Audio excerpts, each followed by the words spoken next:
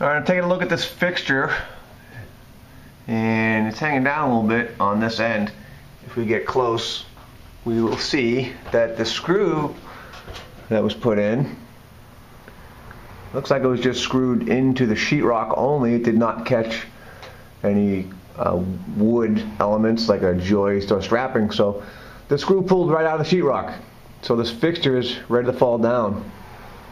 That end's still secured, but this is a high traffic area. A lot of people walking around, so this fixture is definitely in a position where it could fall down and hurt somebody. This is a violation of NEC section 410.30A. That requires luminaires like this to be securely fastened. And obviously where this screw is pulled out, it is certainly not securely fastened.